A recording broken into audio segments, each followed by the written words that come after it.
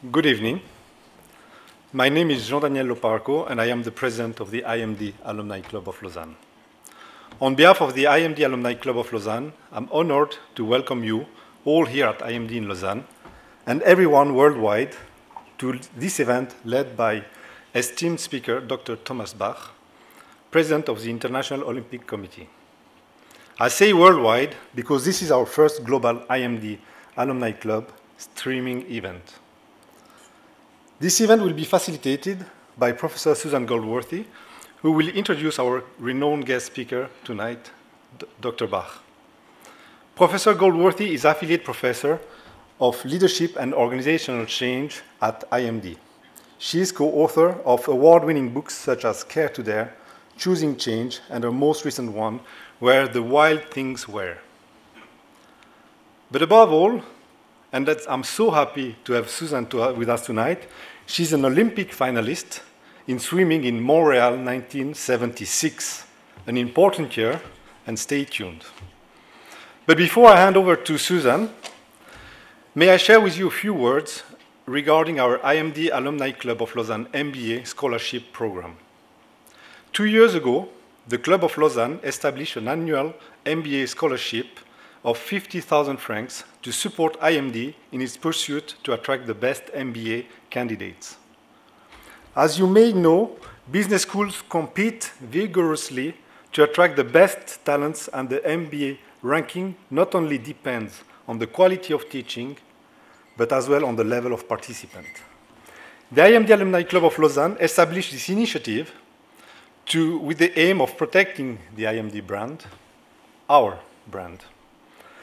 I will conclude by sharing with you a short video presented by Sean Meehan, Dean of MBA Program, and Shweta Mukesh, the first beneficiary of the IMD Alumni Club of Lausanne MBA scholarship.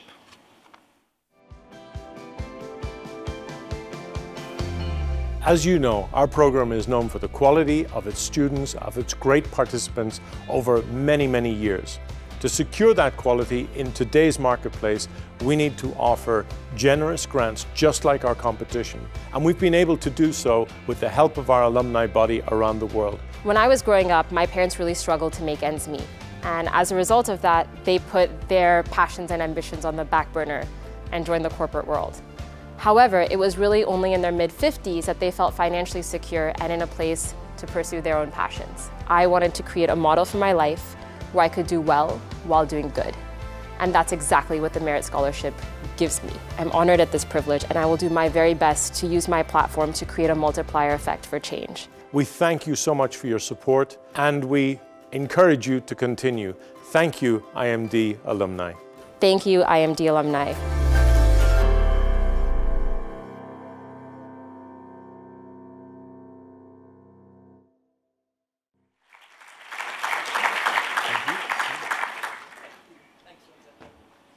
Wonderful to see real learning and real impact in action with that video. So what future for the Olympic Games? It gives me great pleasure to be here tonight to introduce Dr. Thomas Bach. And after we've spoken with Thomas, then we'll be introducing Pierre Ducret, who'll also be Associate Director of the Olympics, who'll be talking to us about, we're going to be looking at the Olympic Agenda 2020, the reform agenda, and talking about the challenges and progress that has been made. In 2013, Thomas was elected president of the IOC, and he very quickly introduced a major change initiative, the Olympic Agenda 2020. 14 working groups were put in place in 2014, and they came up with 40 recommendations which came out of 40,000 submissions from the public and which created 1,200 ideas.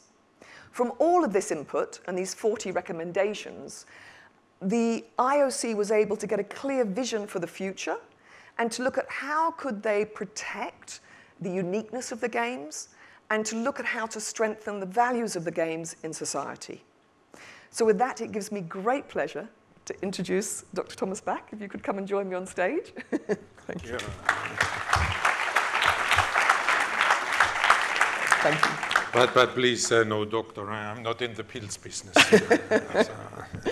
So I was delighted to discover that we were both at the Olympic Games in Montreal. We didn't meet there. Who knows? Who knows? We may have passed, yeah, exactly. And when I think back to those games, I have some memories of three things came to mind. One was, I don't know if you remember, at the closing ceremony, they gave us glow sticks to break. And it was the first time I'd ever seen them. And all the athletes in the closing ceremony had these glow sticks we were waving, which was quite a unique sight to see. I also remember the soundproofed music room, where you could go and listen and relax to music, and listening to Bridge Over Troubled Water by Simon and Garfunkel. And then another memory was seeing Olga Korbut in the athletes' canteen, because previously I'd only ever seen her on television, and here she was live at the event. What are some of your memories of the 76 Games? Bridge Over Troubled Water reminds me of other things than Olympic Games, but it's nevertheless great memories. With the closing ceremony, I must admit that we did not go there then because the games in Montreal were the first games after Munich and the terrorist attack of Munich. And they happened at the time when in Germany we had the Red Army, so terrorist groups. And there then our security people told us that after having won the gold medal, we would be too exposed to any kind of terrorist threats there, and we better should stay in the Olympic Village for the closing ceremony. So I watched you on TV breaking the sticks. Yes, and we could, and my Olga Korbut is what was his name? Leonid Vasilyev, or what? The heavyweight. Vasilyev, yes.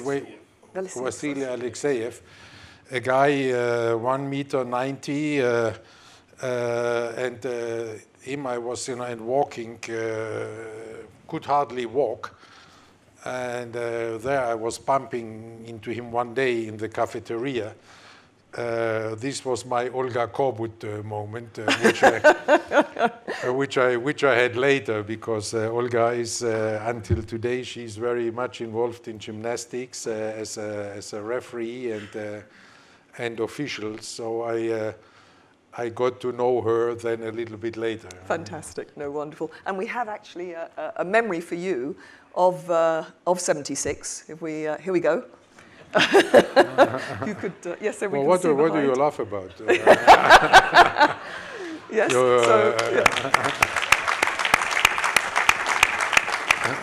so I was fortunate to make the finals, but not fortunate enough to win the gold medal as you did, which is rather wonderful. So many congratulations. Yeah, yeah. And so when you took over as president in 2013, you introduced this major change initiative, Olympic Agenda 2020 reform, with three overarching topics of credibility, sustainability, and youth. What was it that drove you to immediately introduce a change initiative? Why was it necessary? And why those three topics? I think you could see the wave coming there to the Olympics. And in fact, the plan of Olympic agenda and the sustainability, credibility, and these issues were part of my campaign there for election there at the time, because you could see the way for the tsunami coming. It was for everybody who wanted to see. It was clear that we have a challenge with regard to the organization of the games, with the cost of the organization, with the legacy, the games in a number of countries, had become just a matter of prestige, which was not according to the times anymore.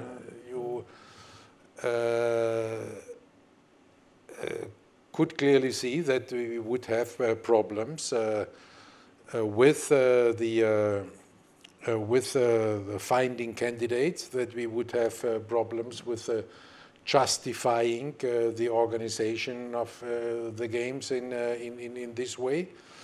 You could see that there were problems in the credibility for sport, and in both areas with regard to the running of the sport organizations, which was not up anymore to the standards of good governance, as well as with regard to the sports competitions, where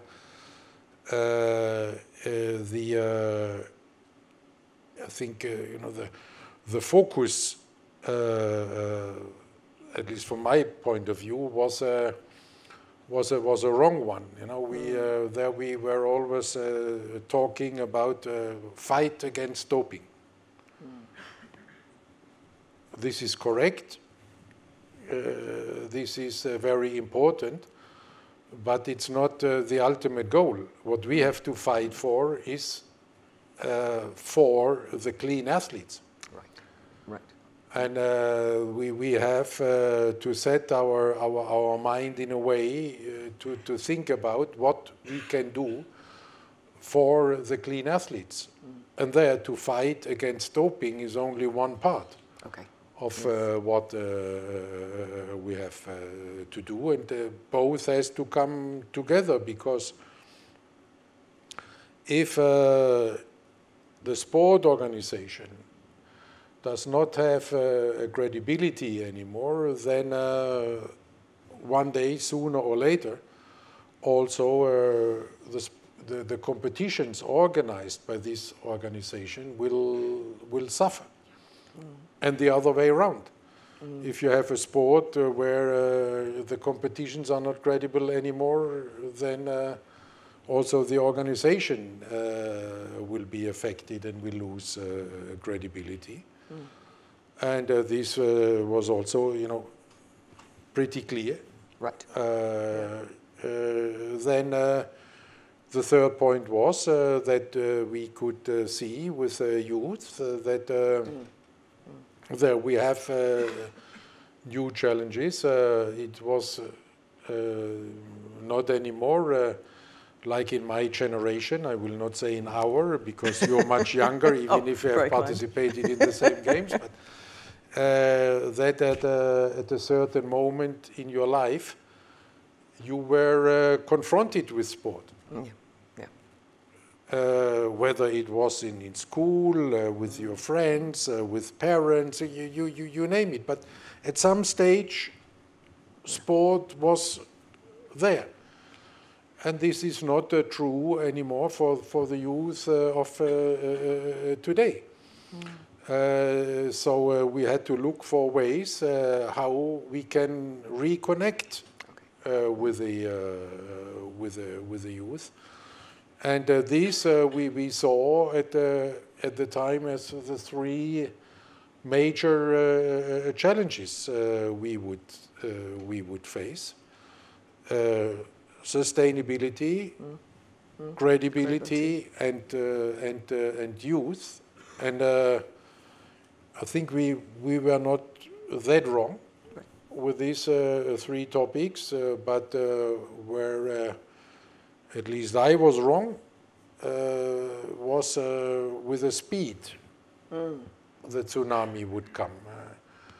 I thought we could approve this Olympic agenda in 2014. Then I would have the first 3-4 years of my presidency to prepare everything, and then when the wave would come, we would be fine.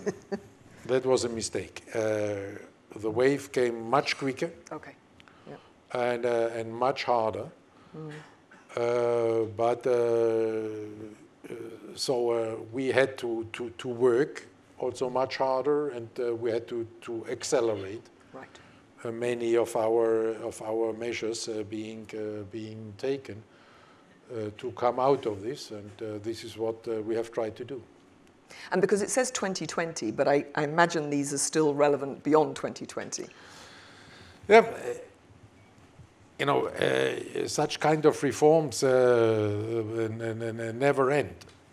You cannot, in our world, you cannot say, now I have done a reform program and the next 5 years. We have already reformed the reforms in the meantime, and this will continue. You know, to give you one example, we have reformed the candidature procedure for the games at the very beginning, in a revolution. After 4 years, we have realized it's not enough. So last year, then again, we have reformed the reform. With regard to youth, one of the major measures we undertook was the Olympic Channel, which then we started in 2016. Worked very, very successfully. But now we see already that the Olympic Channel is not enough. Again, so the Olympic Channel has to be integrated into a more holistic digital strategy. So next step, and the same is true for many more of the recommendations. Where we are there, for instance, is where we can say, okay, that's done, is gender equality with regard to participation in the games. This we have achieved in these 5 years.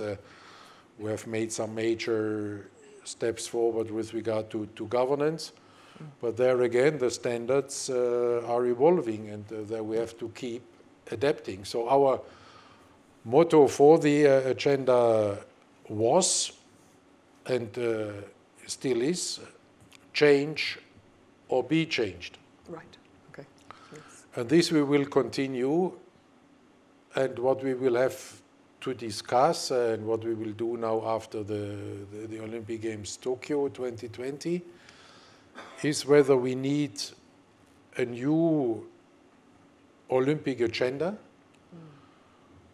or whether we feel comfortable that with the topics of sustainability, credibility, and youth, we have identified the major challenges also for the years to come, and we can then address the challenges which will come more with a kind of strategic roadmap, rather than to make another revolution after 6 years. Right. Okay. No, thank you. I know we have people who want to ask questions from the audience, and so I want to throw it open. 2 questions.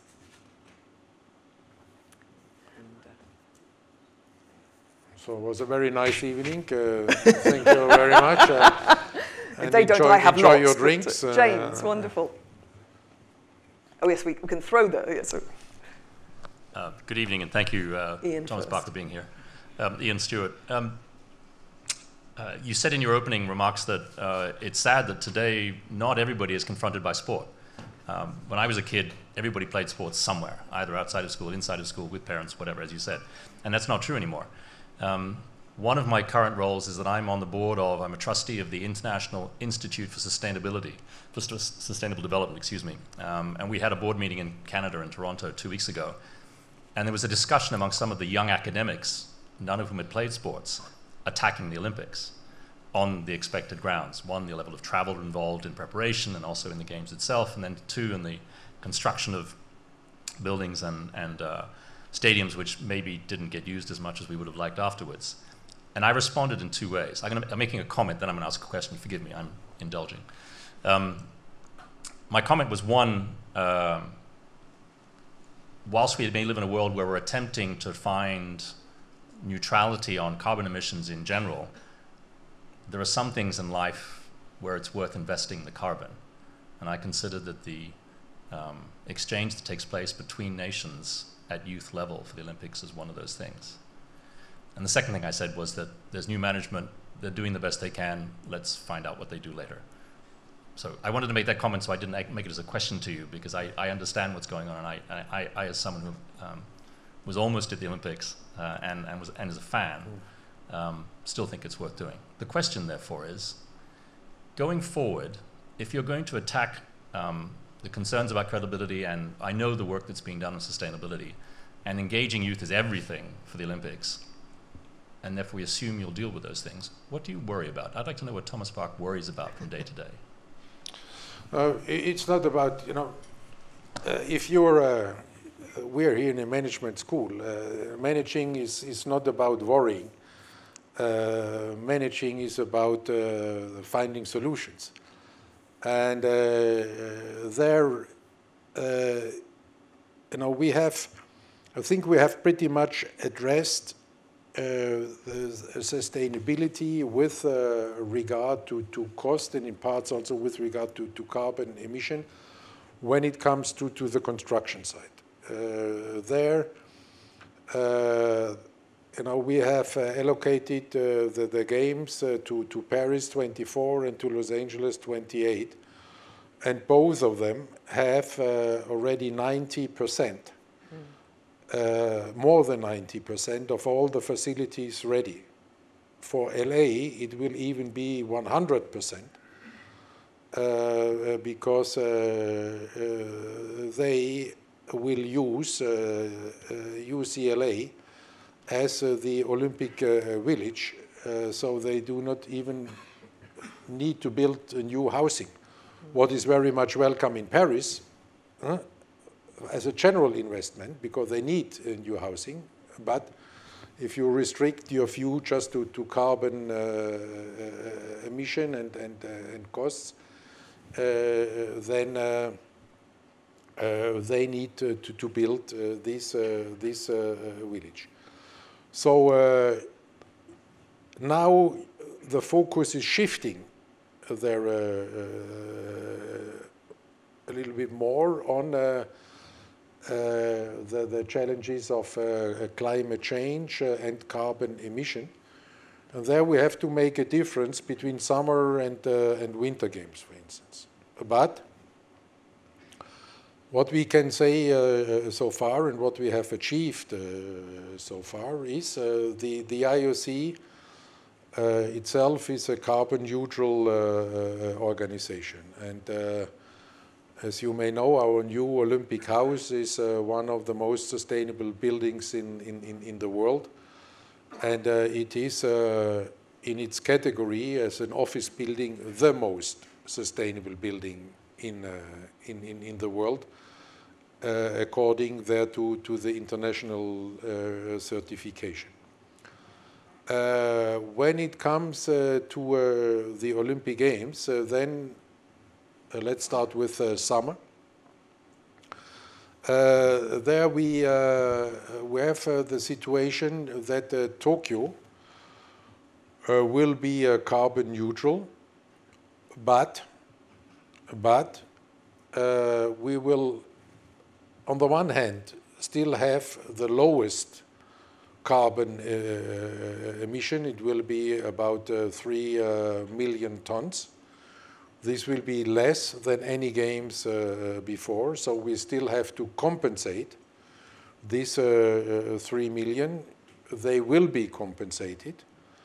And for the first time again, the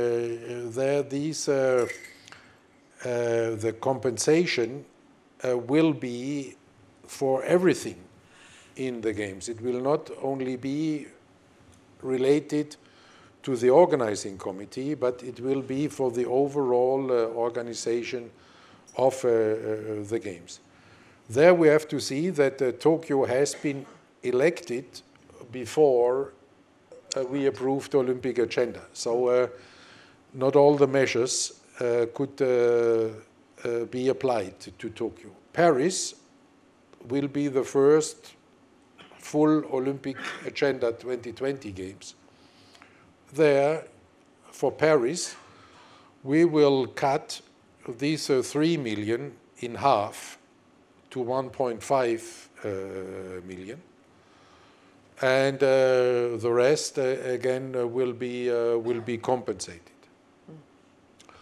And then we are looking now already for Los Angeles. And of course, we would be very happy, but there I cannot promise anything yet or make a commitment. But we are looking it in a way then to make LA carbon positive even. So this is the plan for the summer games, and is part of our sustainability efforts.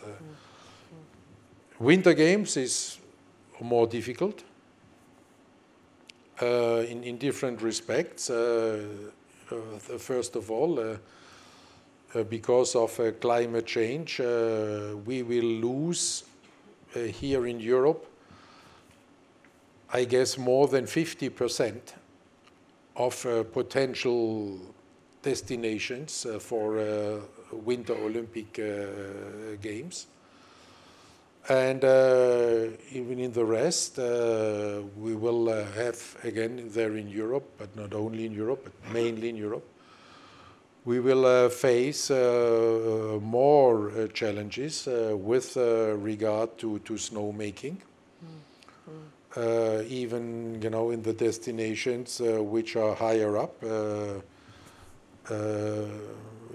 you have to produce artificial snow. So there, it will be very much about using new technologies like China is doing now for the games in 22, but there is still room for improvement.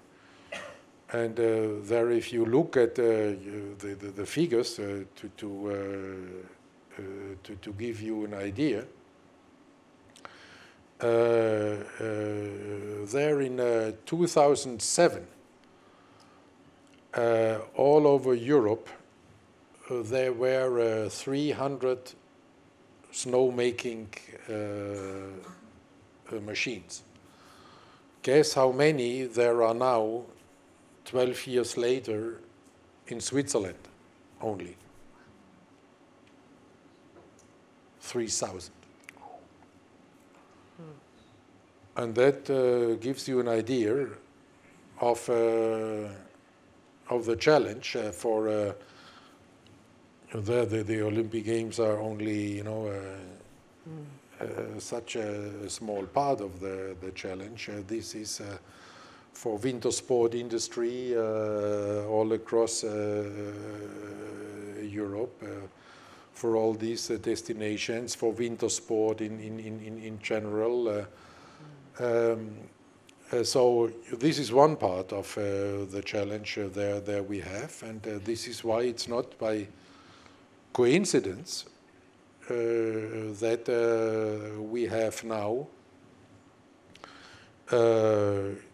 the Winter Games, or we had now the Winter Games in Korea, Asia, that we have the next ones in Beijing, Asia, and then we have Europe, Milan, Cortina, but that for 2030, there we have already a number of interested cities. Yes, there's also in Europe, but it's mainly again coming from Asia and America.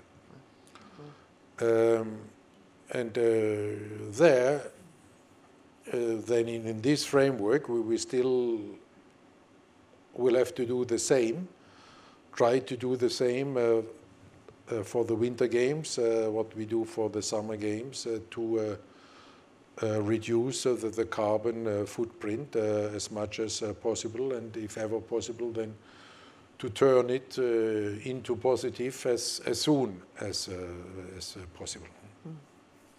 Thank you for defending us there in the Institute. Thank you, Ian. James? I have a question about youth. So we had some Swiss Olympic people here a few years ago, and they were saying that it's a great distraction from their studies. So the question is, how do you prepare Olympic athletes for afterwards? Not all of them go on to be IMD professors. And it seems to me that you're taking the brightest and the best at the age of 10. They're focusing 15 years of their life on something.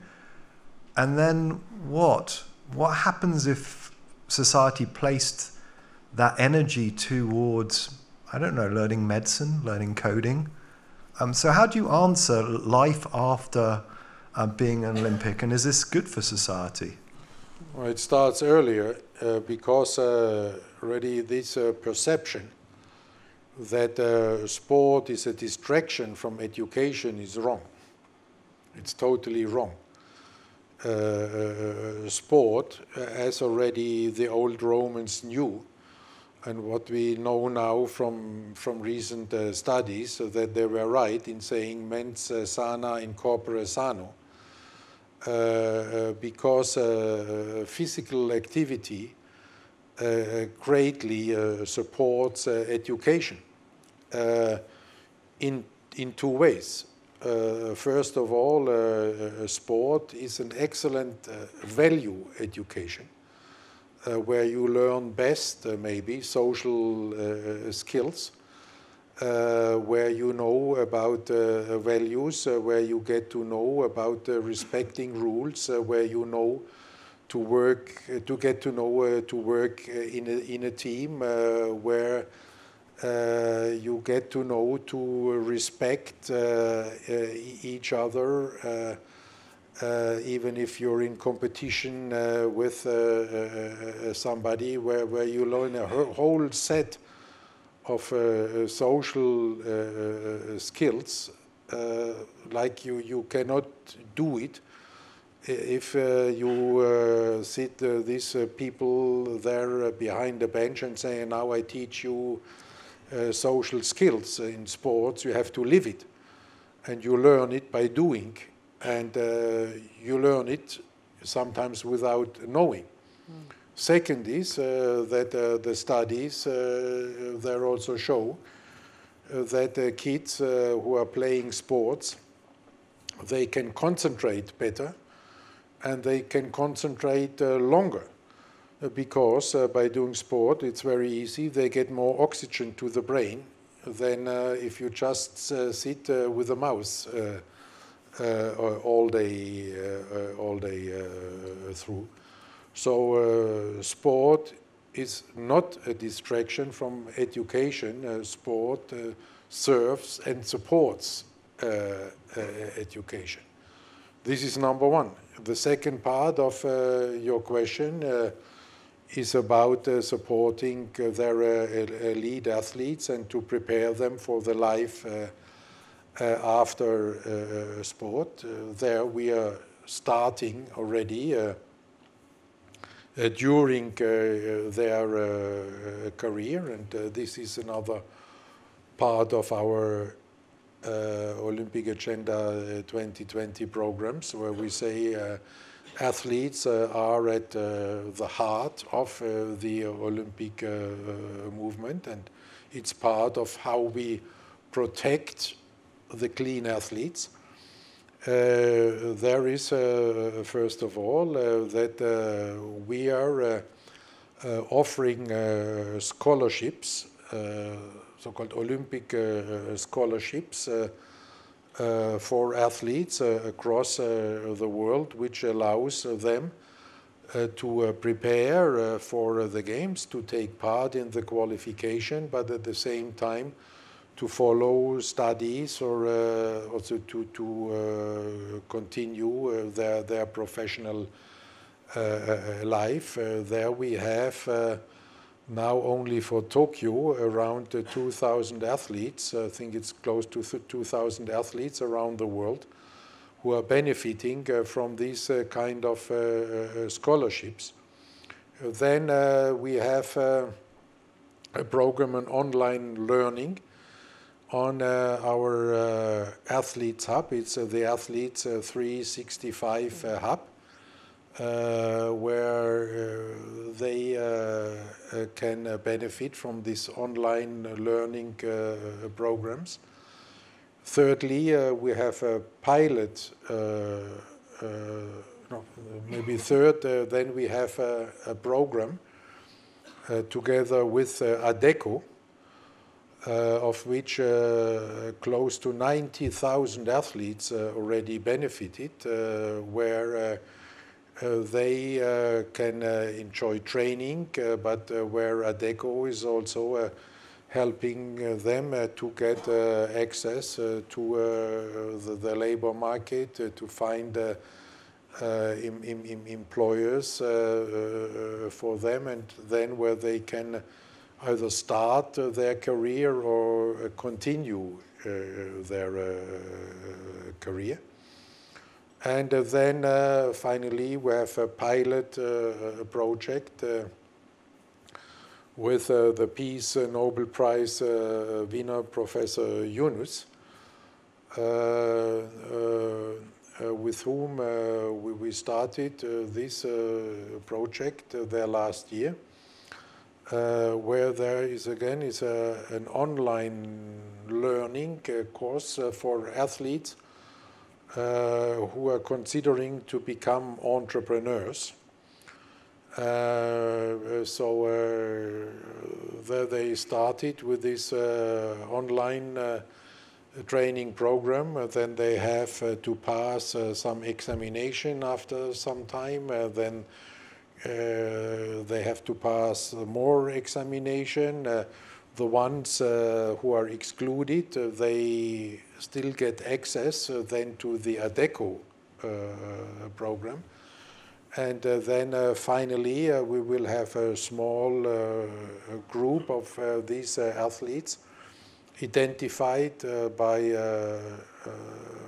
Mohamed Yunus and his team, and then we will finance them a startup, so that they can then start their career as entrepreneurs.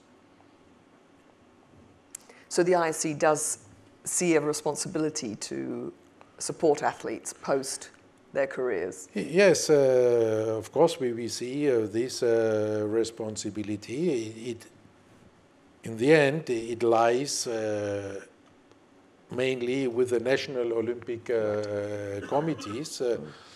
But you know what we are offering is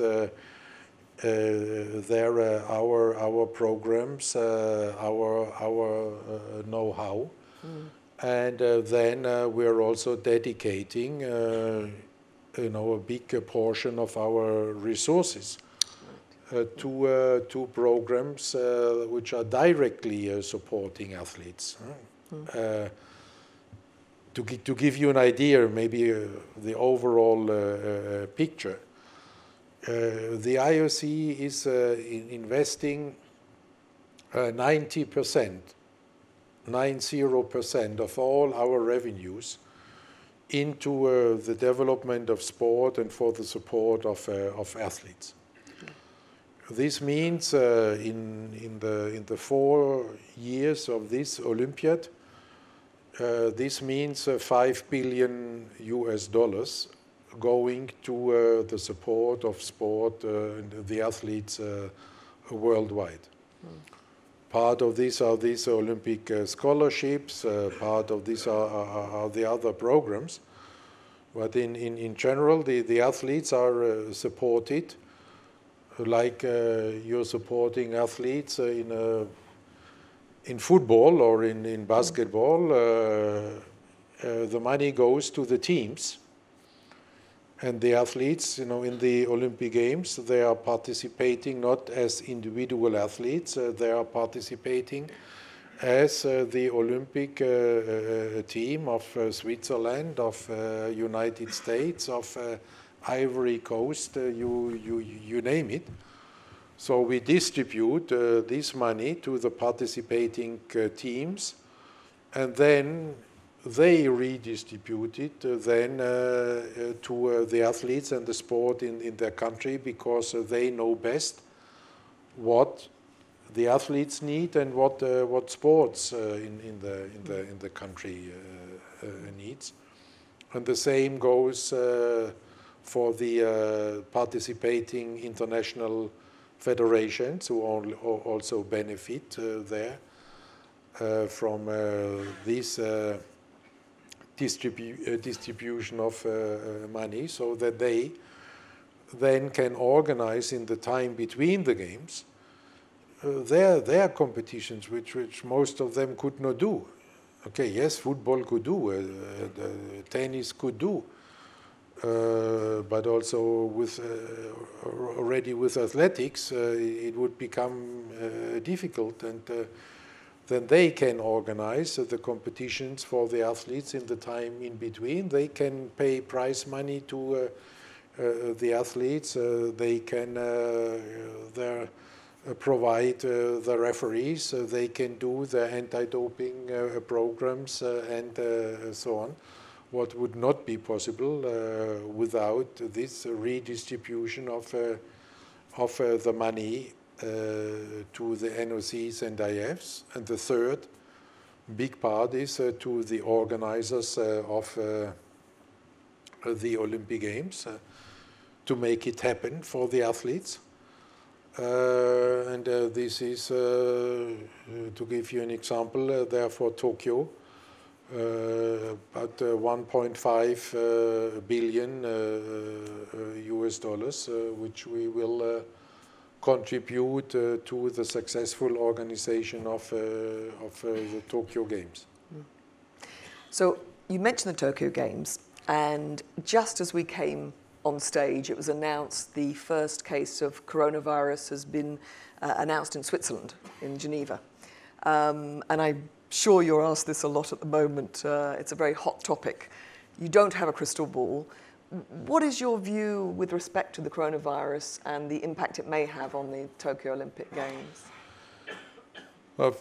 First of all, we are taking this very seriously, and you can see a great solidarity there in the Olympic movement to address this challenge, because this is not so much about Tokyo, it's about now. It's about the qualification there for Tokyo, and there we have a number of challenges, and again a great solidarity there in the Olympic movement to make it maybe a little bit more tangible. You know, we have many of these Olympic qualification competitions were supposed to be organized in China. So within weeks, these big qualification competitions had to be organized in different countries. They, in cooperation with the Chinese, who were extremely effective and extremely helpful there. These events had to be moved to other countries. But the other countries then again had to make it possible that Chinese athletes can participate and are allowed into the country. Then you had to see on the other hand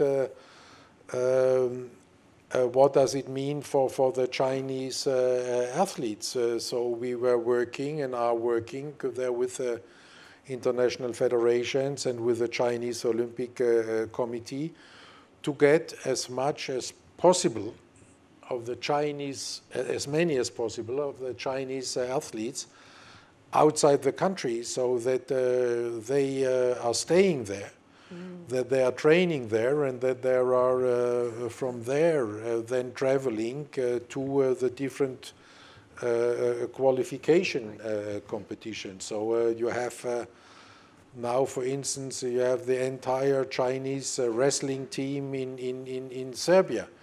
You have the table tennis team in Qatar. You have other teams in Croatia, and you have other teams in France. So there is really a great solidarity also among the National Olympic Committees, receiving the athletes, organizing these events on very short notice, and then we are managing this with a task force we have internally already for I think Marc Pierre for more than a month. Where we are working there with the Chinese authorities, where we are working with the Japanese authorities, where we are working with all these NOC's concerns, and most importantly, where we are working with the World Health Organization. And there, I think, we are, with all these measures, we are going even beyond the restrictions recommended by the World Health Organization.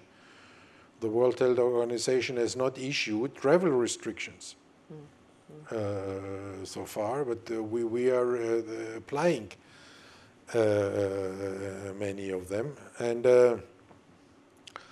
with all this, I think we are doing what we can now to get through this qualification procedure, and there, when we put all this into then the perspective, and if we are taking the experts' advice there seriously, then I think we can all together really look forward to successful Olympic Games in Tokyo at the end of July.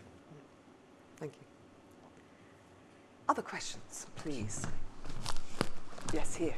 Lovely. Yes, Director Stockelper, thank you so much for this talk.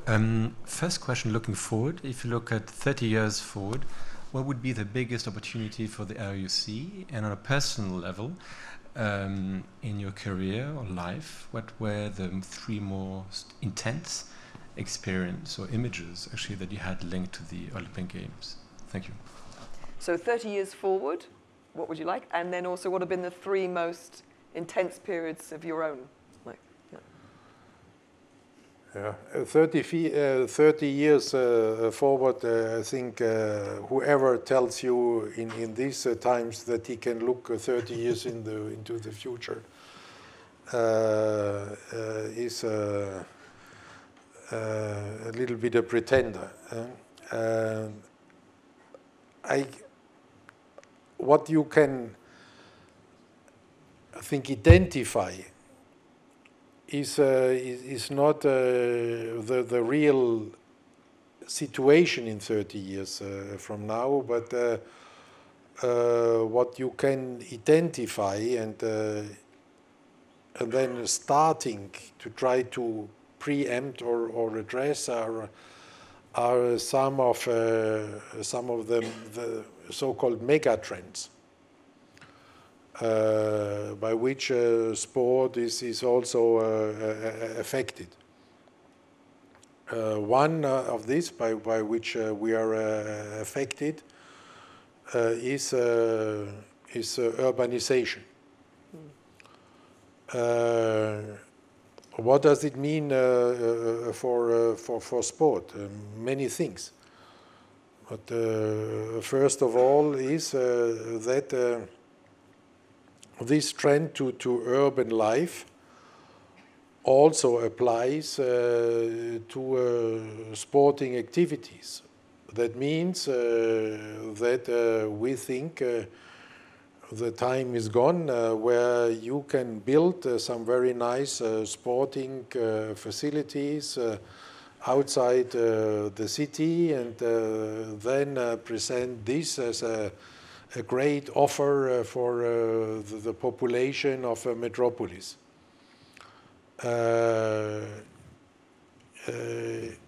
For us, it's the other way around. We think you have to offer sports facilities where the people are, and not where you would like them to be. And this then again has different consequences. This is true for sports activity, but this is also true for a virtual world. In order to, again, to confront them with sport, you have to be on the platforms where this young generation is. And you cannot try to communicate with them through newspapers. This time is over. It has also a consequence for the genre of sports. So this is why we think that the sports who can easily be played there also in the urban living areas, that they will have a growing popularity and importance, or formats of existing sports. There, let's say basketball and 3-on-3 as a new format of basketball, where the 3-on-3 will be much more important in the future. This is why we took it on the Olympic program already now. Or sports which we are taking on board now in Tokyo because of this urbanization. This is climbing, skateboarding, for instance, where you can organize this sport and confront the people who would not necessarily be confronted with sport, then by having your events in this urban centers. The other mega trend, of course, will be digitalization. There we come to the question of the e-games or e-sports, where we think the international federations, sports federations, if they want to maintain their relevance, that they must look into e-versions of their sport. And there prepare themselves there. Their augmented reality will help very much because there, the more augmented reality you have, the more physical activity you can have also in an e-version of a sport. But already there, I cannot tell you how this will look like not even in 10, 15 years, because there you see somehow conflicting trends between the urbanization and digitalization. because digitalization is very much about individualization, while urbanization is more about community. So I do not know how this trend of individualization and you know, in order to play sport or even to have a competition, you would not need to leave your living room anymore. Whether this will be the sport of the future, or whether people after 5 or 10 years will say, hey, listen, how boring, I'm sitting here alone and I'm running my bike and I have there the screen, and the screen is pretending that I'm here in the French Alps and climbing Alpe d'Huez. This is nonsense. It's much better. I'm going out. I'm with my friends. We are competing against each other. We are motivating each other. We are having fun together. Forget about all these e-games, e-sport. I don't know.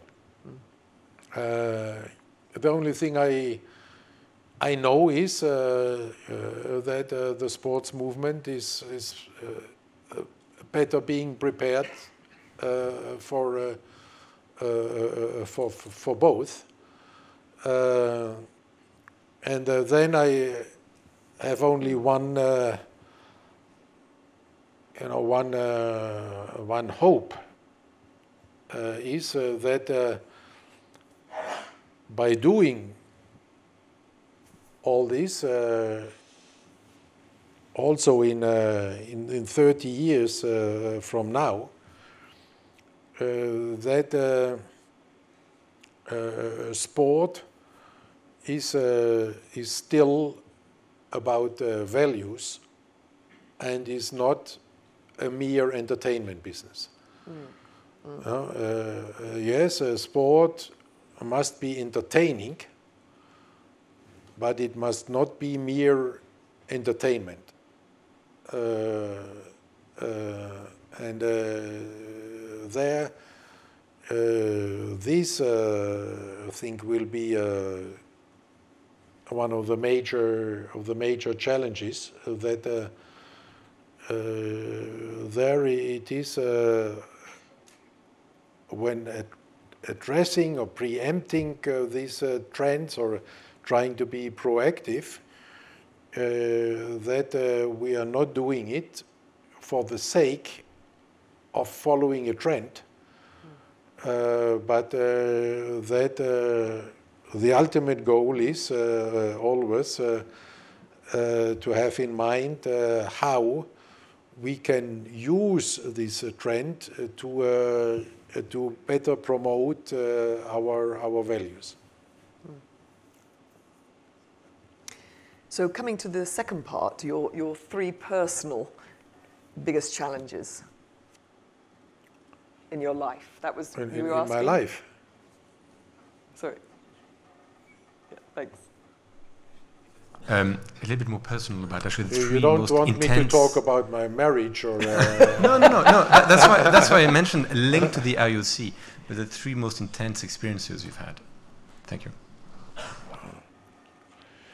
You know, the fascinating thing about the IOC and this position in the IOC is that every day you have such a diversity of experiences and potential that it is that even you know, and now I have to talk about my marriage anyway. You know, when I come home in the evening and my wife asks me, oh, and what was going on today, I cannot tell her because it's so much and it's so rich, and you always think at the very moment, oh, this is quite something. And a couple of hours later, it's already just one thing about among many others. If you ask me about the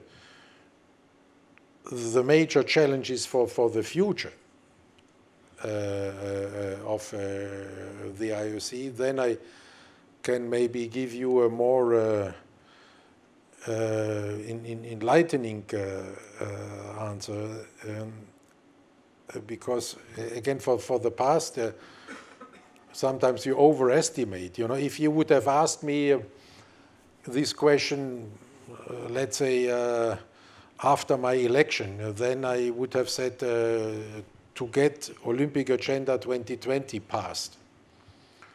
Afterwards, it was unanimously passed. And then you realized that there you overestimated their challenge. So I prefer to speak about the future challenges for the IOC. There, I think we have one. This is to keep connected with the youth. But this is, in these fast-changing times, an everyday challenge. The second one is what we were just discussing, to maintain the values orientation and to make sure that we do not only preserve the values, that we try to strengthen the values, and that money is not becoming an end in itself, but remains just to be a tool to promote the values. And there, this is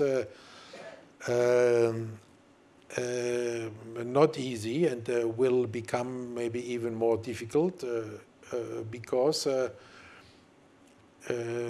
this is the other side of the coin of success. When you're there so successful, then many people want to have a piece of the cake. And most of them are not happy with the cherry on the cake. They prefer to have the whole cake. And there, to find, you know, the right way, and not to give in to these requests, and not to give in to these temptations it has and may have. This is a major challenge. And then the other major challenge we have is, again, because of the relevance, in particular, of the games, which is bigger than ever before and on the world stage, because we are, at this moment in time, the only event in the world that manages to unify, not virtually, but really the entire world in a peaceful competition. And it's the most watched event, maybe on par with the FIFA World Cup, or maybe a little bit higher. This depends on the statistics you apply. You can argue for both or all three, but you know, having an event which there in Tokyo will be followed by far more than half of the world's population.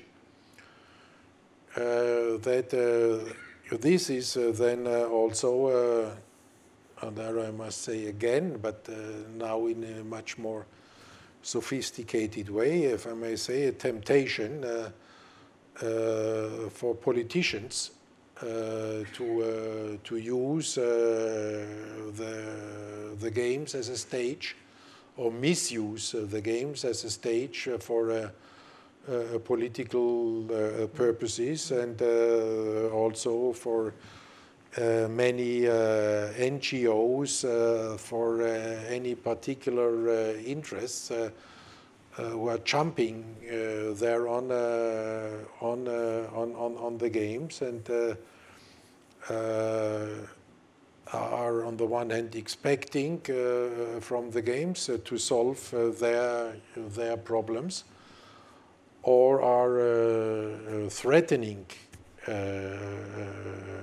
the games for political or other reasons. And this again is the other side of the coin of success. And there we have to steer the games through these challenges, which in some respect remind us of the hottest phases of the Cold War, but today much more manifold, because in the times of Cold War, you know where the front line was, and it was all very obvious. Now there are so many front lines, and some nations are eager to open up a new front line almost every day, that it is not as clear, the picture is not as clear anymore as it used to be, and this makes it much more difficult. Thank you, Thomas. Conscious of time, I want to thank you very much for joining us this evening, and we're going to move across to Pierre in a moment. Could I just ask you one last question? These are always the most, now I have to be alert. In one sentence, looking back into the future, when this Mike must have told you. Not one sentence. To ask me a question which I have to answer in one sentence. One sentence, exactly. Okay, I'll do my best. One sentence with a couple of commas, right? Yeah. If people look back on your tenure as president in the future, what would you hope that they say about your legacy? What would you hope people say? This I can answer in one question. This is not a fair question. Thank you very much for the evening. I'm still working, so let me finish my term as president, and then we can meet for a glass of wine and can answer this philosophical question, which in the end will anyway be answered by others and not by myself. Wonderful. Thank you very much. Thank you. And on behalf of the IMD Club of Lausanne and IMD, we have a small gift for you. So thank you very much. Has this passed your compliance department? Thank you very much. Okay, books are acceptable. Books are acceptable. Thank you very much. Thank you, merci. Thank you. And this is not a book, but can help you while you're reading the book. Yes, exactly. Okay, this is then for our conversation. It is indeed. Thank you very much. You, a real pleasure. Thank you very much. Pleasure. Thank you. Thank you. All the best. Thank you. Thank you. Okay, thank you. I will. So with that, if I could ask Pierre to join me on stage. Wonderful. Thank you. Please, thank you. You're mic'd up as well, so that's wonderful. So we can move this to over here. Wonderful. So very welcome, Pierre. Thank you. Thanks. Thanks for having me. Pleasure. So your title is Olympic Games Associate Director. Yes. Can you tell us a little bit about what you do? What's your responsibilities? Yeah, probably the title is not so self-explanatory. First of all, good evening, everybody. Tough act to follow the president, but I'll do my best. As Olympic Games Associate Director, I'm basically in charge of the delivery of the Games, which means that day in, day out, we have a lot of relationship with the organizing committees, the International Federation, the NOCs, and in the IOC there is an Olympic Games department, of which I'm the deputy of, and I really ensure that we work all together with the organizing committees to make sure we deliver according to standards, according to timeline, that we provide advice, support, and work very closely with the organizing committees, because as you may know, obviously the IOC is franchising the Games to an organizing committee, and then we work with that local organizing committee to make sure they can deliver the event in the most successful way, but also deliver a fantastic legacy. So that's more or less what we do day in, day out. Yeah, wonderful. And which year was your first year of doing this role? I started in 2003. Yeah. My first role was actually working on a program that the president talked about, which is the Athlete Career Program. So I was recruited to establish this program from the sport department, but I moved to the games department in 2010. So I've been working on that role, let's say now, almost 10 years. And so what's the biggest difference you see between the 2012 Games, for example, in London, and the upcoming ones in Tokyo? What's changed most? I guess what has changed the most is really the way we deliver the event. I think Olympic Agenda 2020 had a number of recommendations, but most importantly, it has changed the philosophy that we have when working with an organizing committee. And Tokyo was already ongoing when we changed, and it probably becomes more challenging to establish a complete new governance model. But nevertheless, I think the IOC today is a much more flexible partner, where we used before to have very extensive contracts with a lot of details. Today we go with a much simpler version of that contract, and also a much more welcoming attitude to, I would say, local context, in that the way we deliver games in Japan cannot be the same as we are doing in other cities, and we need to factor in really their way of doing things. So as long as we more or less land on what we feel is the right level, how this is being done, we're really trying to give as much room as possible to the organizing committees, to its partner, to be creative. In many of the communications we do around the new norm, we're really talking about before the city adapting to the games, now it's really the games adapting to the city. Even if the end product is different, and actually we want it to be different. We really want to try and create something unique that works in that context. Everybody needs to understand, why are we delivering the Paris game? What's the end objective we have when we're doing these games? Why is it delivered that way? And that, to us, is the fundamental question from the first second when a city approaches us to talk about candidature. That's what we want to talk about.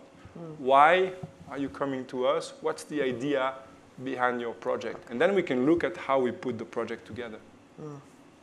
Yeah, and the Agenda 2020 was a major change initiative at the time, right? Did you face much resistance? I think when you worked a certain way for a very long period of time, it does bring resistance, even from within the IOC, because the way that we have been working, the way that the whole industry, which supports and collaborates with the IOC, has been working, suddenly was changing. The president talked about turning the page, which is true, because many of the reference documents we were using, many of the expertise that people had built suddenly went down the drain somehow. So you're taking away from a number of people what they know. And they have to recreate for themselves, new approach. So it's not so easy for an entire ecosystem to suddenly adapt new ways of working, of being sufficiently flexible to hear that other people in the system may know better what to do than yourself. So I would say the biggest change probably has been the cultural change. There's lots of other changes, but we are still very much going through a cultural change at the moment. For the IOC, for the stakeholders, probably easier for the organizing committee, because they get created out of thin air, if we can put it this way. They start from scratch. And if the guidelines from the beginning are new ones, for them it's very easy to move forward with that philosophy on. And after the games, they dissolve. Right. So for them, in that time, it's probably easier than for the system which has been in place for some people for decades. Right, so 6, 7 years on, there's still challenges to change the culture. Yes. Yeah. And part of the flexibility that I mentioned before is, for example, that we used to be very firm about a 7-year life cycle. Okay. So election, 7 years out, and that's exactly how it was supposed to be. But today, our candidature process is very much of a nature where any city that wants to engage with the IOC can come and discuss to try and project themselves into the games 2030, 32, 34. We are talking to cities which have views, long-term development views, to be an Olympic city, towards the end of the 2030s, for example. But it needs to start for sometimes that early for this to become a reality. And if we decide that the time is right for a city or several cities to be in an official candidature process, then we can trigger this process at any time. So we, for example, allocated the games for Paris and LA 3 years ago, which is 7 years in advance for Paris, but 11 for Los Angeles. And that changes completely the way you deliver that was a big your shift, product. Right? Of course, because suddenly you add 4 years of lead time to a project and you're just wondering, okay, well, what are we going to be doing during these 4 years? And the reality is often not too much, because the cost of these 4 years can be tremendous if you build up an organizing committee too quickly. Okay. So we are learning as we go to try and really make sure we focus on what is key at the very beginning, which is building a brand, selling that brand, and putting some of the bases that you will need the day you become really active, but not become active too early, because otherwise the costs of delivery will be far more significant. Yeah, well, wonderful. Thank you. Questions? Please. Yes, thank you.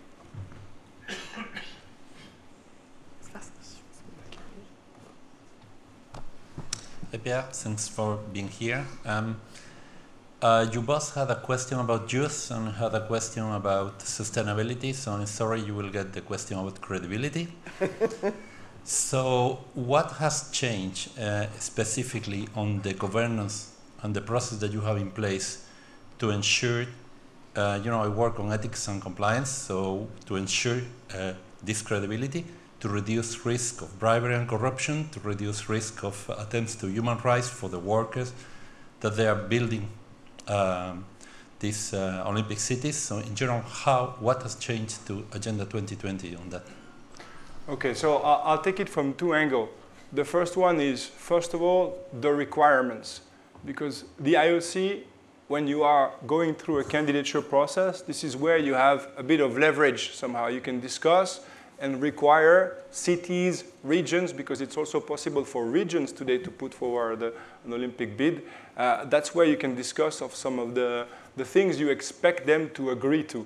And today, the new contracts we are pushing forward, they are much more ambitious when it comes to human rights, when it comes to sustainability, when it comes to ethics. So there are things that when you sign what we call the host city contract, you have to accept up front.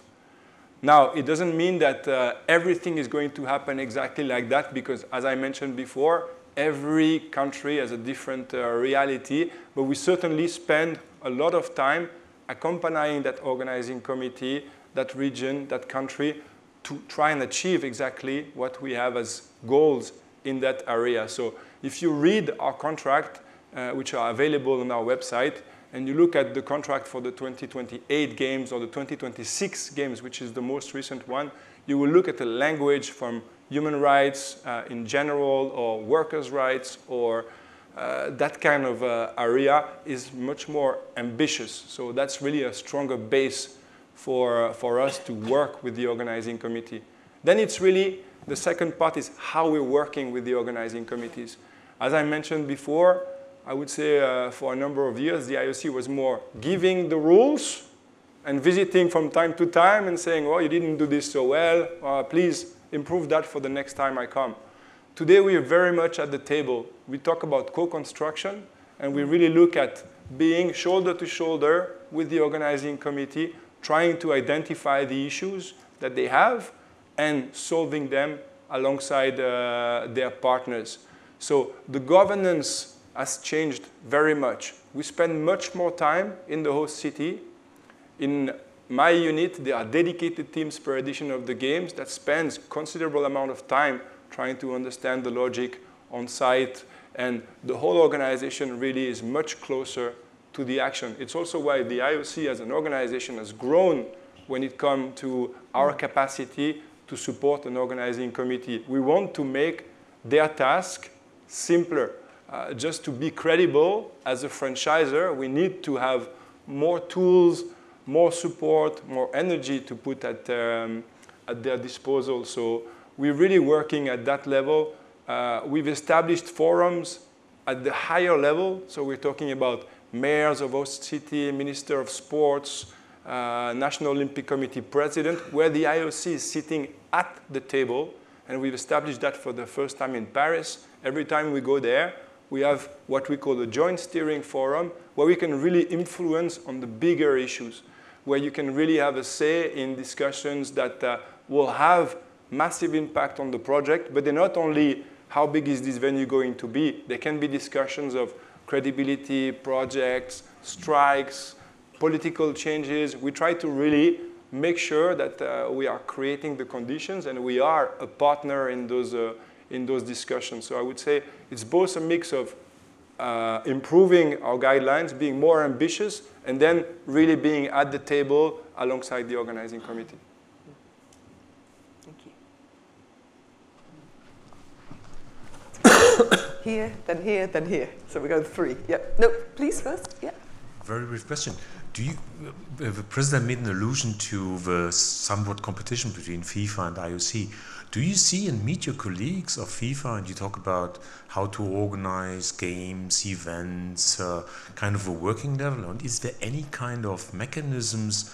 We had it in Brazil, no? Olympic Games and Football World Championships, and there was a public debate around whether it makes sense to have 2 big events subsequently in one country. Is there some kind of coordination mechanism with these other big type of sports events? Yes, there absolutely is. We see that very much as an opportunity.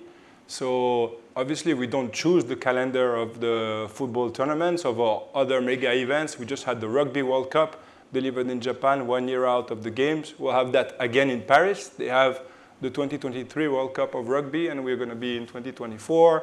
We're going to have the situation in the US again, where they have the World Cup 26, or at least they are one of the country organizing, and we are 28. So it's something that we see as an opportunity, definitely. We're working with the federations in general, but obviously those that have events of that size are people which are very interesting to us because we talk about the same numbers, we talk about the same kind of complexity, and there's a lot we can learn from one another. So we organize regularly forums for us to discuss of specific topic, be it sustainability or very much more practical tasks. Like the master schedule is basically our tool to track the progress of an organizing committee. We met a few weeks ago with FIFA and UEFA and World Rugby to try and look at the tools they are using and see if in the business, in the marketplace, we can together find better options. So we very much work alongside event organizer of also multi-sport event. You'll talk about Commonwealth Games, European Games. I mean, we really try to consider all developments to make sure we don't miss out on something out there. If you look at those events, the multi-sport one, they have a lot of their basic rules which are taken from us. So they really have applied a lot of the rules and parameters we've developed. But now that we are changing, we're also working with them to try and make sure everybody is heading towards more simplification. And we also talk to organizers which have single sport event. Recently, we spent some time with the NFL because on some fronts, they are very advanced in the way that they are working. And we really want to make sure that we are able to share what we know and that they can share with us. So very much an opportunity as we see it. Very good. Thank you. Please. Good evening, Pierre. It's good to see you, Navdi.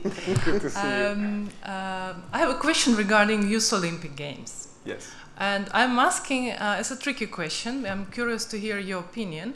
I'm asking as a 3 times Olympian because I believe that, I mean, for me personally, Olympic brand was always very special. It's something holy, you know, those rings. And I have a feeling that we are diluting a little bit this brand with multiple Olympic games. We have a number of youth Olympic games. We have winter, we have summer, we have European, we have a lot of Olympic games.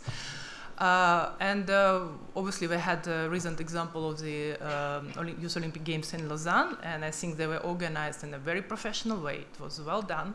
But my concern is that we are talking about kids, you know, they're between whatever, 14, 18, and we are putting so much pressure by putting around all this professional organization, you know, they're competing for medals, NOC competing who won most, you know, that top partners are activating. It's becoming commercial again, and we're losing this authenticity of the Olympic rings.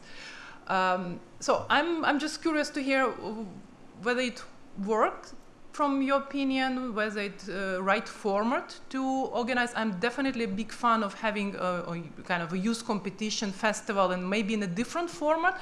Does it need to have a name Olympic? So what's your opinion on that? And after already, how many, 4 editions here of the Youth Olympic Winter and Summer, so how does it work? Yeah, no, I think it's a very topical question, having had the event here. I would say there's probably 2 phases in the Youth Olympic Games. The first 2 summer editions were Singapore and Nanjing, and they were honestly of quite a large size, very ambitious. A lot of people will call them mini games, which obviously we don't like, but in terms of scope, that's really what it was. And there has been a lot of reflections regarding the positioning of the Youth Olympic Games, and I think we really reached the turning point in the Buenos Aires Games in 2018, where we really managed to have games delivered in a much simpler way, but much closer to population, with a lot of events which were free access, like was the case in Lausanne, and trying to build the opportunity for the athletes to not only compete, but also get an experience, an education experience, a sharing experience. So for us, we really want to use the Youth Olympic Games as an opportunity for compete, yes, but also discover, share, learn something for the athletes. There are tons of programs around the event which really make this as much of an elite athlete competition, but also an educational experience. So I don't feel like you commented this is a very commercialized event. At this point in time, extremely difficult for us to get, I would say, support, be it locally through the organizing committees or through the IOC, for a lot of investment for the Youth Olympic Games. This is very much a project that the IOC is carrying itself, investing a lot of money in it, because we feel that there is an opportunity here to lead the way when it comes to trying to connect sport, culture, education. The President was explaining before how critical that is, that sport is perceived as a tool for education. So very much we see the event as a platform to promote that message. We see it also as an opportunity, and that's true from my perspective, because I'm not specialized in the Youth Olympic Games, but it's really an opportunity to test concepts, test sports. The first time we had mixed event was in Singapore, and we can see today in the 2020 program that there's tons of mixed event across all sports.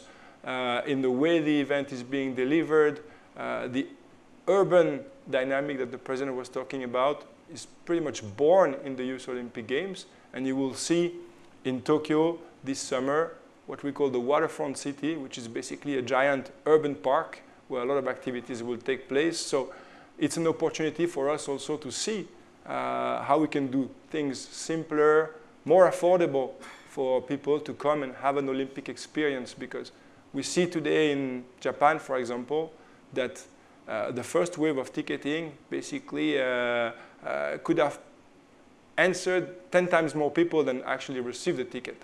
So for us, it's important not to only create frustrations, and we're looking at all ways we have to give an Olympic experience to the larger number of people possible.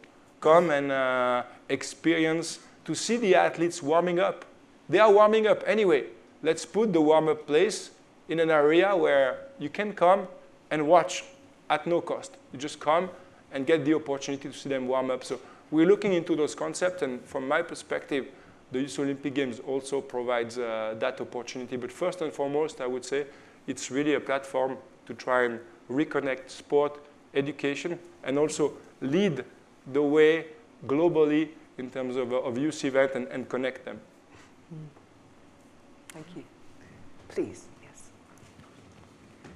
So here we go. Yep, wonderful. So here, and then we go to the back. Thank you very much for your participation. My question regards, since we are in a business school, I'd like to talk also to hear you talking about business, the business of Olympic Games. In the Esprit Olympique, Pierre de Coubertin provided athletes from being professionals, and 90 years ago, Jules Ladumec was sacked because he became professional and he could not attend Olympic Games. So how do you resist now to this pressure from the brands to enter into the sphere of the athletes, and on the other hand also how isn't it an issue for the athletes not to be to miss this sort of funding, and then it becomes a sort of elite sport in the way that they need to be non-professional athletes? You see my point? Yeah, so if I understand your question fully, I think the President answered part of it before in explaining that the Games are really the main source of funding for the entire Olympic movement, meaning that a lot of the money we are generating through the Games is going into the clubs, the local federations, and is funding opportunities for non-elite athletes to participate. Now, if we look at the elite athletes during the Games, obviously one thing which is very particular to the Games, and I'm sure you are aware of this, there is no prize money in the Games. So they are coming solely to try and get a medal. And that's a very particular thing in the Games. There are discussions, and you would have seen that in the press recently, regarding the opportunities for the athlete, not so much to earn prize money, because I think it is understood what you can have as an Olympic medalist after the Games if you are one of them, but it's more, what is the opportunity for the elite athletes to promote themselves during the Games, be it on social media, because there's obviously a rights holder for the Games, so we need to kind of control how they are able to protect their rights. So the athletes who would like to do their own production and so on, there are basic rules. There's also rules regarding how they can promote their own sponsors. Obviously, if you're an athlete from Switzerland and you come, there are sponsors of the Swiss team, so there are discussions between the athlete, its NOC, and then in the context of the Games, because we want clean field of play, so you will never see a sponsor inside an Olympic arena. We are not allowing activation inside the venue, and the same goes for the athletes. So we are watching that quite closely, but we are being more flexible over the last couple of years when it comes to their ability to promote their sponsors in general. So if you're an athlete today, before, you couldn't really have any promotion messages of your own sponsors during the Games. Now you can, within certain rules. So it's about finding the right balance for the athletes to get opportunities to be attractive to their own sponsors still during the Games, and trying to have a better share of the value and the exposure generated by the Games. We had a question back here, and then we come here. Terrorism. Hi, Pierre. Problem of terrorism. Sorry, we'll go here first, and then we'll go back to you. Yeah, thanks. Sorry, could you repeat the question, please? Terrorism. Terrorism. So the question related to terrorism? How do you tackle the problem of terrorism? Okay. So how do you tackle? I mean, in today's world, obviously for us, it's a permanent concern. What we have at the IOC is a set of requirements imposed on cities and regions that the environment has to be safe. So it is then upon the local authorities, the local government, the national government to create the conditions for the games to be safe. We don't instruct a city, a region, a country, this is what you have to do. They are very much, let's say, free to implement what they feel is the right type of protection.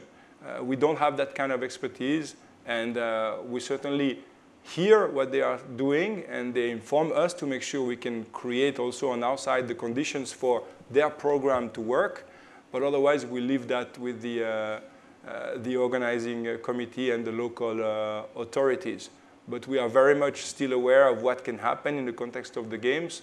So we certainly watch in how it's being delivered, that this is properly being addressed. Terrorism is obviously one of the worst scenarios. But if we look at the games in Rio, we probably had more concern regarding petty crimes and issues that you can have in a city of that nature with athletes that walk around without having the right kind of information or accompaniment. So yeah, it's a huge concern for us, but we certainly leave most of that in the hands of the most capable authorities to do the job. Thank you. Please, thank you. Thank you very much for coming here. The President mentioned about new norms in the Agenda 2020 in regards to reduction of costs of constructions and also the COG budget. Could you mention a little bit more in terms of what was the impact of those two norms regarding reduction of costs of the games? Yes, well, thank you for that. That's an interesting question because it has been occupying us quite a lot since the president was elected.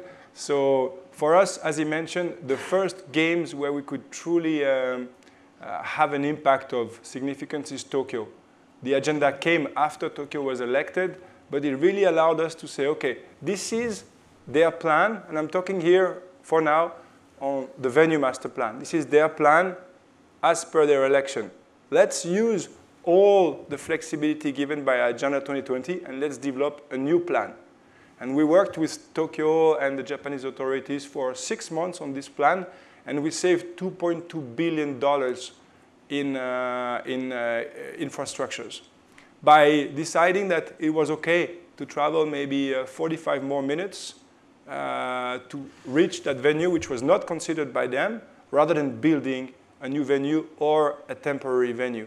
We decided to reuse a lot of the 1964 venues, which in many respects, the Japanese, under the old rule, felt were not attractive enough to be a strong candidate for the games, but in reality are a fantastic opportunity. They are very historical places. Japanese people love them. It's an opportunity to renovate partially some part of the venues. Suddenly the cost of doing that was becoming a tiny portion of building a new venue. So we started to explore all those opportunities. And if we look at the context of Tokyo, in hard infrastructures, this is what we saved. We also saved because it's not only about brick and mortar, it's also about levels of service, reducing requirements. And after the first review of the master plan, we saved another $2 billion. So all in all, today, the number we're communicating, but it's probably still underestimating what is this investment, was $4.3 billion in Tokyo. Now Tokyo is a very particular environment. I'm sure most of you had the opportunity to do some business in Japan, and they will be the most successful organizing committee when it comes to commercial program, but they will also be the most expensive organizing committee when it comes to delivery of the operational budget. So these numbers are very big, but they reflect that we are able to really cut a significant portion of the costs through this program. We're applying it in Beijing. For example, also something which is interesting as part of the Agenda 2020 is we are taking more responsibilities on some of the core aspects because it doesn't really make sense to have an organizing committee redeveloping every time their own answer to the same issue. So historically, since 2008, we've taken over the broadcast production. So this is delivered by a company owned by the IOC. But from Beijing onwards, we will deliver the ticketing tool, and a number of other things which we really felt there would be added value for the IOC to invest in and to basically provide to the organizing committees. In Paris, we're developing a very different model to roll out the games. Until now, a lot of the capacities to deliver the games was built inside the famous organizing committee, which can, games time, represent close to 6,000 people, plus a number of volunteers which can vary, but a very large entity. Today, we want the organizing committee to stay as small as possible and to outsource their capacities to the most knowledgeable entities in the country. So I'll give you an example. It wouldn't make any sense for Paris to build a tennis unit inside the organizing committee. They have Roland Garros. They are delivering every year one of the arguably lead event in the country. They will negotiate a contract with Roland Garros to deliver that event.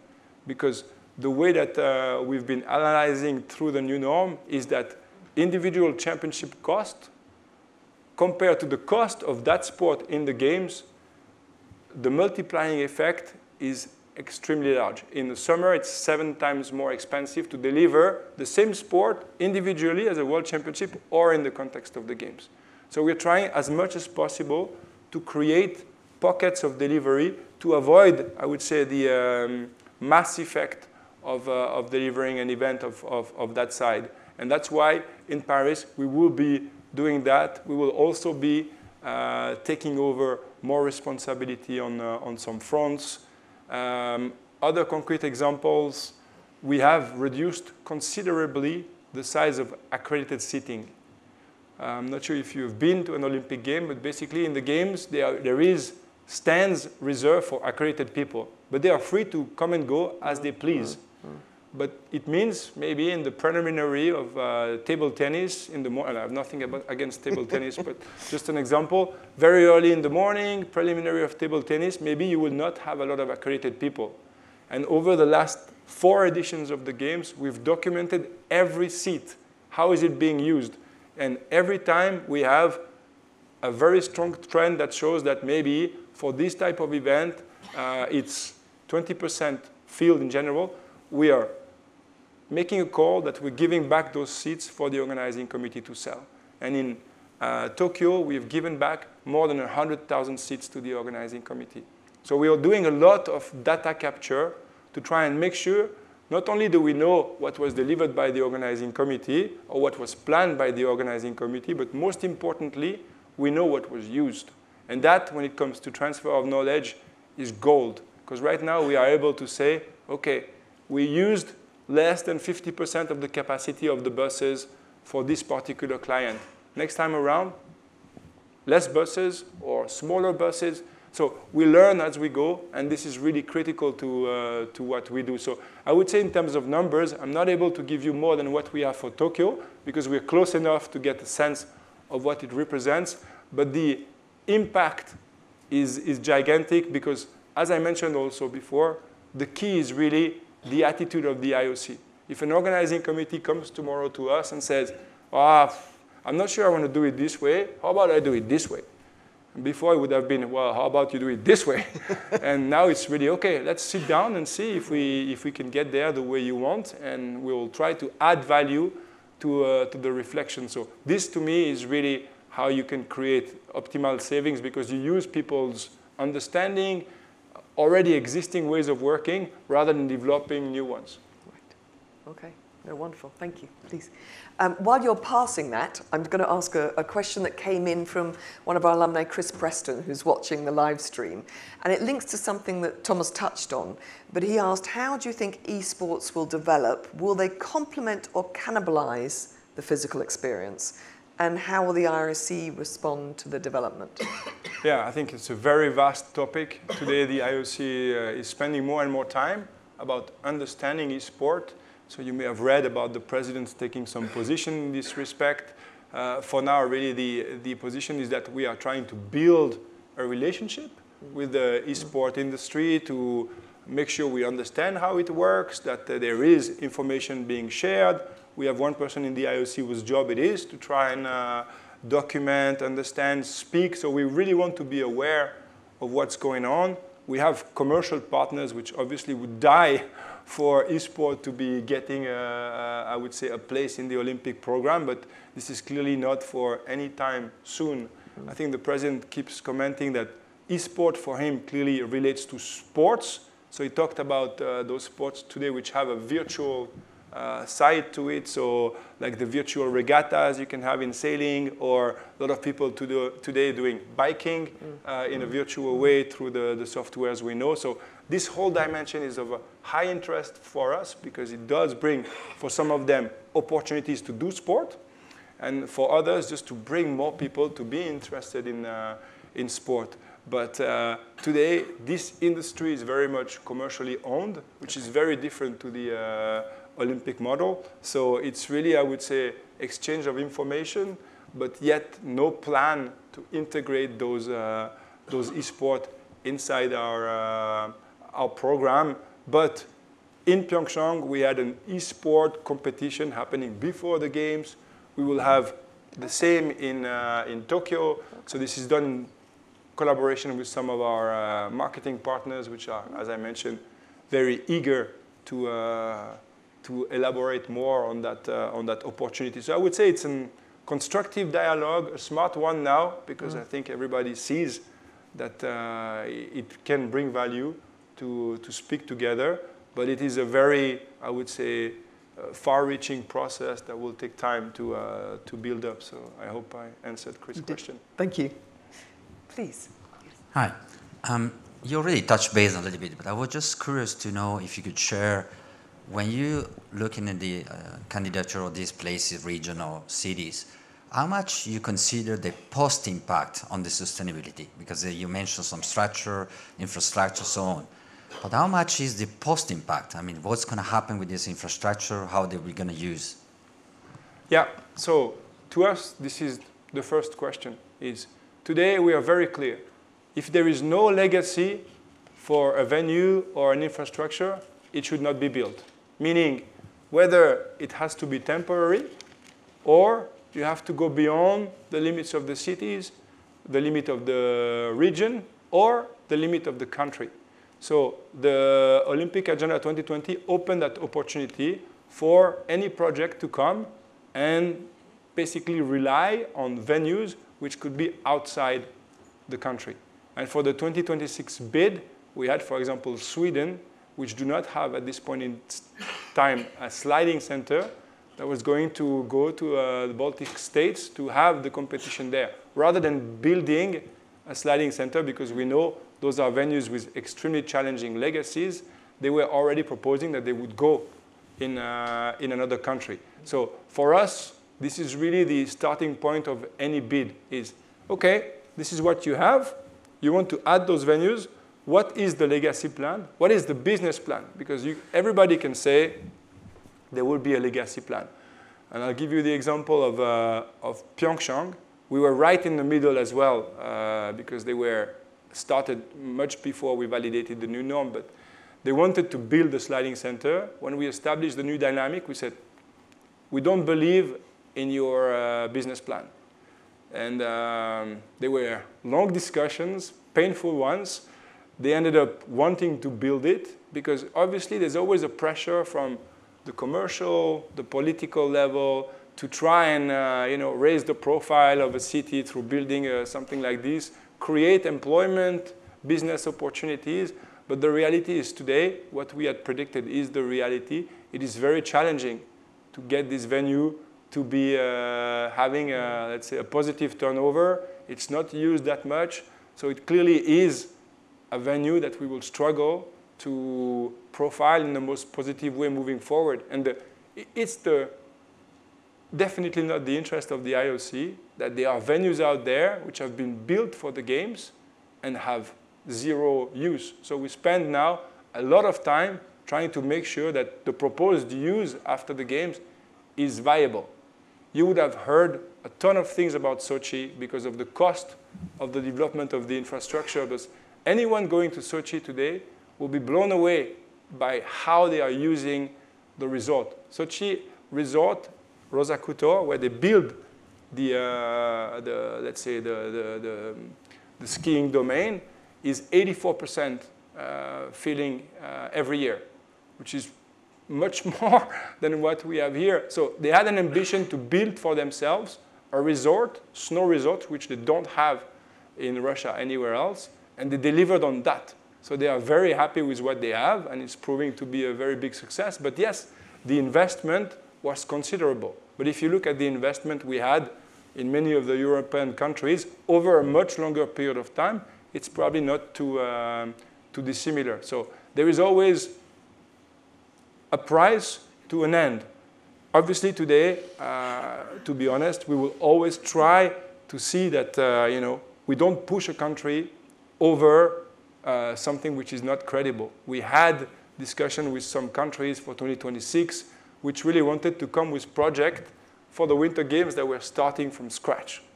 And as much as we can see the potential for winter sport in Russia, in those countries, it's more complicated to project. So we did have the discussion with them, said, sorry, we don't believe today you're mature enough to carry a project of that magnitude. And for us, that discussion is central. If you cannot explain why, I don't think you should be doing a project all the way to the end, because all the way through, every week, you're going to get a question about this, and we certainly don't want to be in a mode where everybody is just wondering, but why are we doing that? Thank you. Pierre, thank you very much. One final question for you. This is your job, this is your life. Yes. You go to the games. Can you relax and enjoy them when you're there? Or are you constantly kind of watching the logistics and what's happening? No, yeah, definitely not. As much as I encourage everyone to come, I definitely don't encourage you to come in my capacity because being in charge of operations during that period, there is very little time to enjoy. When you ask the president before, what, like his most memorable moments, and I was thinking, oh, she asks me the same, what am I going to say? And I think it's probably a mix between my very first games in 2004, where I had a very constrained role, where I think I discovered the Olympic environment, and I was blown away by what it means and the opportunities it creates, but I didn't have that much work, because it depends also the work you have. It was very targeted. I was working, like 9 to 6, and I had time to go through things. But I would think my other preferred moments, probably the end of the Rio Games. Okay. Because Rio, as you may remember, was a huge challenge for us to deliver in a context which was very complicated, and there was very few people that believed it could happen, and it did. But I must say, the time it actually finished, I felt extremely relieved that we actually had pulled this through, because it was really, the political, the financial circumstances were as complex as could be. So to be able to still do that, that definitely will remain with me as a big achievement, but also a very good memory when I saw the light being extinguished in the cold.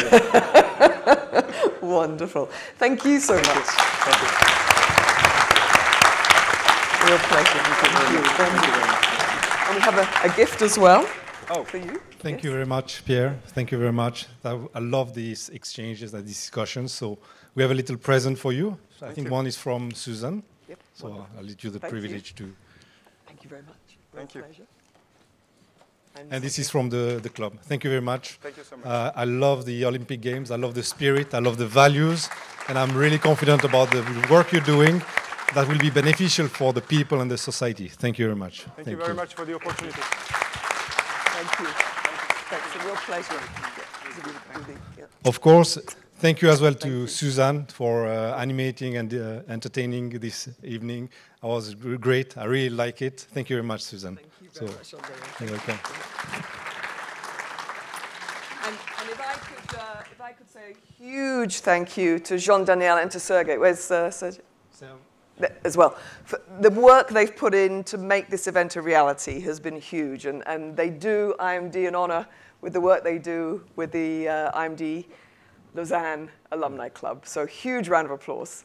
Thank you. So before we move on for the drinks, I would just like to announce the next events. One will be next week and after work in ITMI in Lausanne. And on March 18th, we will welcome Silke Pan, a former acrobat and the company twice to talk about technology to the service of humans. And I have to say we have the pleasure to have Silke with us tonight. She's currently training hard for the Paralympics in Tokyo this summer.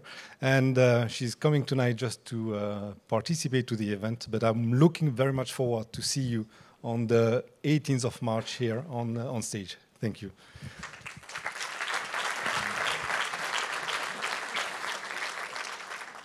On April 2nd, there will be a panel about social networks and how to build global brands with social networks. That will take place on the 2nd of April here at IMD. So I think we all want to go for a little drink and some food. So let's go. Thank you.